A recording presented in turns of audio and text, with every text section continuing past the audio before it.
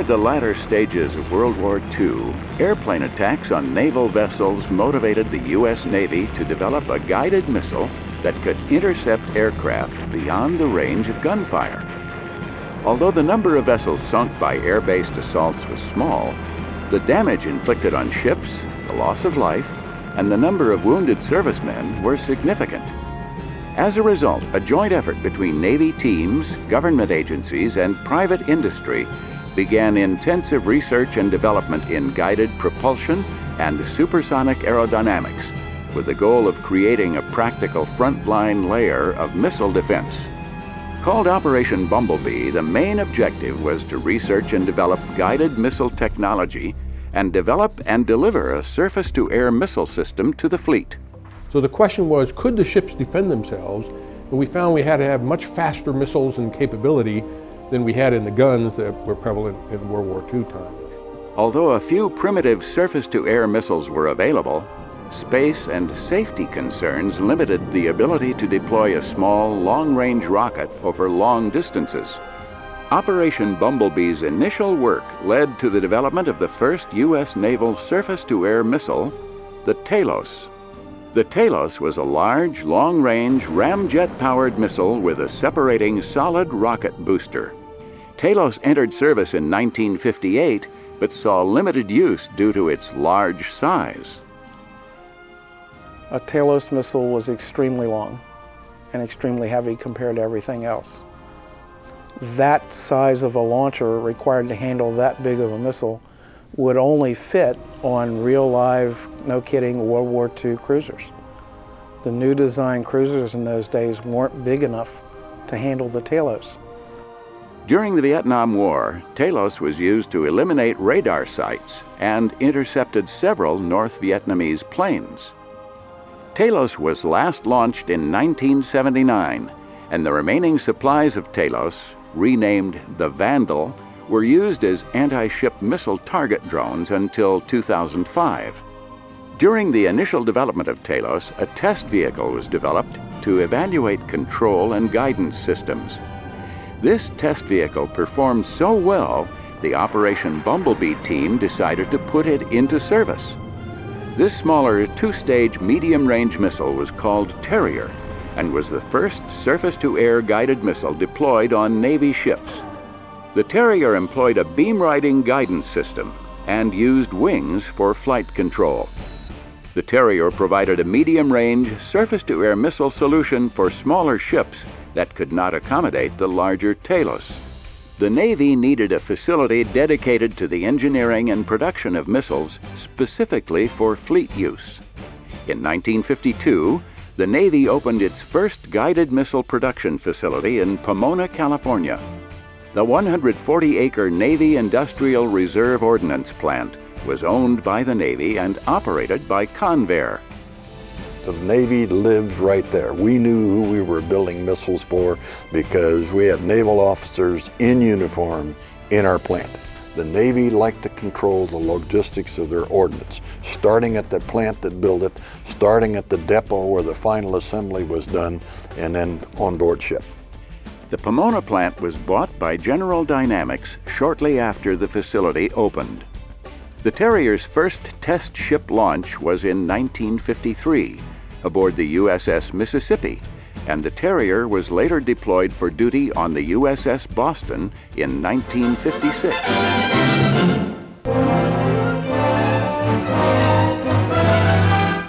A glimpse of the Navy of tomorrow, the USS Boston, America's first guided missile cruiser in action off Cuba. From below deck magazines, its potent Terrier missiles are automatically positioned on launching racks. Ship and missile were designed for each other in what engineers call an integrated weapons system. The initial versions of the Terrier were not as effective against fast-moving, highly maneuverable fighters.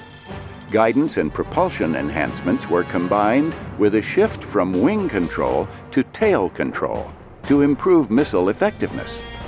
The tail control, when combined with dorsal fins, allowed the missile to have better flight and maneuvering characteristics than the attacking aircraft. In other words, you had the same wings as an aircraft, you'd have the same limits on maneuverability. And because you wanted the missile to be able to intercept that aircraft, you had to have higher maneuverability. So the tail control allowed you to do that. It also fit the launcher better because they could fold up and you had a nice package that went down in the hole, and then when it came up, when the missile came up, then the tail fins flopped out. All right. So it was a matter also of how many missiles could they get in the given space in the magazine. Because when you run out of bullets, you either got to get them transferred at sea, or you got to go back into home port and get them put in. You don't fight a war that way. You fight a war with what you got when the war is happening. Although there have been some changes and modifications over the years, the tail fin control concept is still being used today. Further changes to the Terrier's guidance system and propulsion resulted in a new missile, the Tartar, which was developed in the early 1960s. The Terrier had a greater range capability, while the Tartar was smaller and could be used on destroyer-sized ships. All three missiles produced by Operation Bumblebee, the Talos, Terrier, and Tartar, offered a layered approach to air defense. The missiles were miniature wonders powered by vacuum tube electronics, gas generator-powered hydraulic and electrical power units, and radar-based proximity fuses. Terrier and Tartar's vacuum tubes required extensive warm-up time before they could be fired. So if you had a threat coming, you'd have to fire the missile, turn the missile on, provide ship power to warm up the missile before you could launch it. So you had 20 to 30 seconds of warm-up time before you could launch the missile. The idea of Standard Missile 1 being all solid state was to allow you to have instantaneous reaction. Technological advances in solid-state electronics, the availability of transistors, decommissioning of some ships, and the emerging threat of anti-ship missiles justified changes to the Terrier and Tartar missiles. The goal was to produce a medium and long-range missile that minimized compatibility changes and had a standard design that made future upgrades and repairs easier and more cost-effective. The Navy also wanted a missile that combined high performance with short reaction time, possessed inherent countermeasure capabilities, and was readily available for rapid deployment. As a result, the Terrier missile became the Standard Missile 1 extended range, while the Tartar missile became the Standard Missile 1 medium range.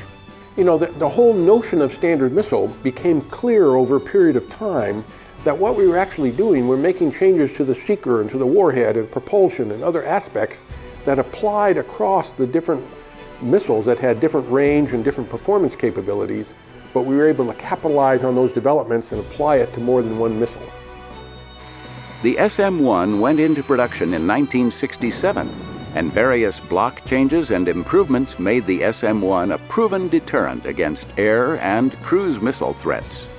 International countries began investing in Standard Missile as a surface-to-air ship defense weapon for their own fleets. You know, when you have a system like Standard Missile, which becomes and has the reputation of being the premier air defense system in the U.S. Navy, everybody wants it. Another concept unique to Standard Missile was that the missile would no longer require testing once the missile was delivered to the ship. They were loaded on the ship, stayed on the ship, and every 2 years or so they would cycle back to the depot, come off of the ship. The depot would retest them. If they're still good, they'd go back on the ship and be shipped out again. But there was no testing on the ship required. It's important in several ways. Number one, it reduces the manning that I have to have on the ships. As I reduce the number of people I have to have on ship, I reduce the life cycle cost of keeping that system out there. I also save the time I have to bring that missile up on the rail. In the late 1960s, low-flying anti-ship missiles began to emerge as a threat to naval forces. An updated version of the Standard Missile was proposed that would combine high performance, short reaction time, and increased availability. Standard Missile 1 was called a home all the way missile. And home all the way meant that you launched the missile at your target and it had to acquire the target within about 3 seconds or you wouldn't have a successful intercept. So once you acquired the target, then the missile would home continuously throughout flight until intercept. Changes were also needed to create a missile that would be compatible with the older ships still using the Tartar and Terrier, yet still compatible with the soon-to-be-released Aegis-class warships. The Aegis story is really a case study of how to do it right in weapon system development.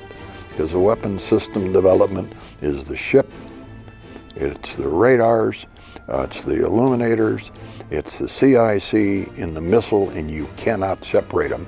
And in fact, in Aegis, even the countermeasure systems were integrated into that. When Aegis came about, it was a total system. And this was a radical change from how things had been developed in the past, because they actually designed a ship and a radar and a missile as one entity. The intent was to have a total system. Prior to the Aegis program, one group would manage the shipbuilding would be done by one group, another group would do the radar development, and another group would do the missile. And trying to integrate those together was pretty difficult. The updated integrated missile, called Standard Missile 2, used a monopulse receiver and mid-course guidance so the target could be acquired after launch. The new variant doubled the range, doubled the altitude, and allowed simultaneous control of multiple missiles in flight. And if you go back and look at history, in all of the versions of Standard Missile, we have a tendency to make a significant guidance improvement in one generation, and then the next generation will start improving propulsion, and then the next time you go back and improve the guidance and then improve the propulsion, so that you keep gaining capability with each step. The SM-2 was also fully integrated into the new Mark 41 vertical launcher. You know, to go off of a rail, you know, this rail has got to move. It's analog, it's complex, you got motors, and you got to bring the missile up, you got to put it on the rail, it's got to move, it's got to slew. The vertical launch, you're on the launcher, you're ready to go. And so reaction time is much quicker. The SM-2 was tested in the late 1970s and deployed on the first Aegis warship in 1983. The Terrier and Tartar concepts evolved to meet the threat. Tartar became the SM-2 medium range and was integrated into the Aegis warship design, while the Terrier became the SM-2 extended range, improving the capability of the fleet. Commonality has been the key throughout the life of the Standard Missile. Commonality of critical components from one generation to the next, commonality amongst interfaces for radar and launching systems, and commonality in engineering expertise, technical data, and logistic support. As a result, incremental upgrades have built on existing resources and upgrades to lower costs. Even way back when, in the early 50s, we had a 13.5-inch airframe. Ships were built around using missiles that had 13.5-inch diameter. So to change the diameter of a missile, particularly bigger, it might be easier to get smaller, but particularly bigger, really costs the Navy, hence us the taxpayer, a lot of money. You could mix and match any section to build a missile. So it didn't require, you know, a match set of anything to build a missile. If you had a guidance section failure on a missile, take the guidance section off, put a new guidance section on, and you're right back in business. My fellow Americans, thank you for sharing your time with me tonight. The subject I want to discuss with you, peace and national security. In 1983, President Ronald Reagan presented a plan to use ground and space-based systems to protect the United States from nuclear ballistic missile attacks. Initially called the Strategic Defense Initiative, the name and mission of the organization shifted over the next decade to emphasize regional theater missile defense. Changes were also taking place within the walls of the missile maker. Standard Missile had been owned and built by General Dynamics since shortly after the Operation Bumblebee days. Hughes Missile Systems purchased General Dynamics in 1992. When the Navy required a second source contractor for the production of Standard Missile, Raytheon was brought on as a second source. Hughes and Raytheon formed a joint venture called the Standard Missile Company. Hughes was eventually sold to Raytheon, making Raytheon the sole contractor of the Standard Missile. And you know, everything doesn't go exactly the way you'd hoped it to, but I think for the time that it was developed, it probably met the need for the time. I think it had about a 3-year lifespan, and one of the good things about it was it did keep a lot of the key people involved in the program. Emerging through the changes and mergers was the lightweight exo-atmospheric projectile, or LEAP program. Terrier LEAP was developed as a demonstration phase only. It was designed to show that the Navy could put a weapon system and a missile together that could hit things in outer space. Engineers and scientists modified a Terrier extended-range missile to test if the large propulsion system of the missile would be stable enough to enter the exo-atmospheric reaches of space. We had a small team of really unbelievably talented engineers that were thinking out of the box, that were inventing ways to do things, that were piecing together and integrating fundamentally a weapon system, including the missile and the interceptor and the kill vehicle. It was very challenging because the ship that we were planning to do the intercept launches out of was scheduled to be decommissioned. And so you had a finite end date, and you knew that that end date wasn't going to be changed and wasn't going to go away. And you had to get your missions and your flight tests off in a finite amount of time, and we were successful at doing all of that. And so we had the Terrier missiles, and we knew what range they could do and how far they could do. We had the ship systems that could detect and track to an extent. And then at that time, the Ballistic Missile Defense Organization, BIMDO, was developing these lightweight kill vehicles that were, impact to kill, and we put those systems, the ship system, the missile, and the kill vehicle together, and did a number of early experiments that showed we could not only detect and track, we could launch successfully, the missile could fly out, and we could intercept and do a hit-to-kill kill of the incoming ballistic missile. The ability to target threats in space showed that ships at sea were a valuable asset in the defense against ballistic missiles. The focus for what was MDA in those days was the ground-based missile system, the long-range ICBM killer, Patriot, improved Patriot, and THAAD. The Navy came along and we showed that we could play in that same theater. Well, ships have the luxury of being extremely mobile and not having to ask for permission to be there. And so you generally can position yourselves in a tactically suitable location from a ship to be able to defend almost any landmass. The success of the Terrier LEAP program led to a new development follow-on program, which eventually became Standard Missile 3. Standard Missile has transitioned through block changes and provides an affordable, high-performing deterrent against a wide range of threats. The Standard Missile 3 is deployed on U.S. Navy and Japanese ships and is a key component in the United States' phased adaptive approach for missile defense in Europe. SM-3 was also used to eliminate a faulty satellite in space. The next generation of Standard Missile, the SM-6, has already been selected to provide sea-based terminal defense against ballistic threats. The fleets of the Navy and our allies can deploy rapidly, move anywhere, and concentrate enormous power anywhere on the globe. Standard Missile's continuous improvement enables fleet defense against a wide range of threats and has become a potent deterrent. The legacy of Standard Missile can be found in the people who have worked on the program over the past 60 years. In any development program, there's always setbacks. There's always issues, unknown unknowns that you find out. And you got to resolve them. And it's the teamwork that allows us to resolve them in Standard Missile. It's that integrated team of government folk, field activity folk, prime and subcontractor folk that gets us to resolve those issues and get those things back out to the fleet where they belong.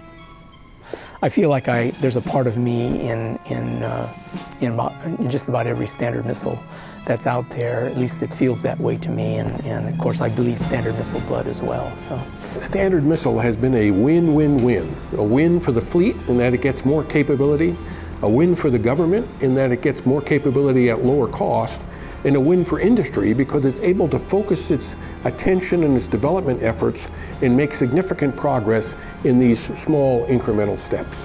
So I have a proud legacy in the people that made a tremendous contribution to this country that may or may not ever be known.